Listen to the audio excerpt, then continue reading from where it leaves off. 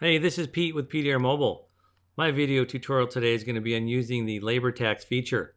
If you are working in an area where the state requires you to tax your labor, we've made a simple toggle that you can engage in order to make sure you're compliant with the local rules and regulations. We definitely don't want to irritate those folks.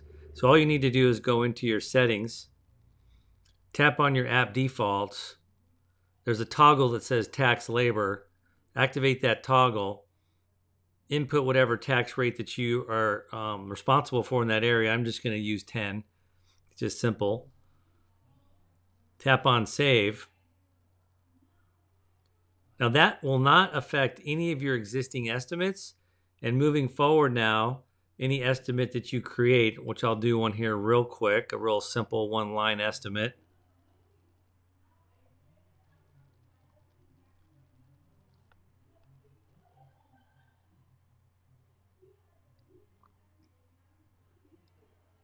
I'm going to use our full vehicle price feature here. I'm going to put $100 in here. I'm going to save that. And as you can see, it's 110. The $10 additional is the tax. I'm going to show that in preview. I'm going to turn my phone so it's a little easier to see. There's the $100 PDR and the $10 tax. I hope this has been helpful, and thank you for being a PDR mobile user.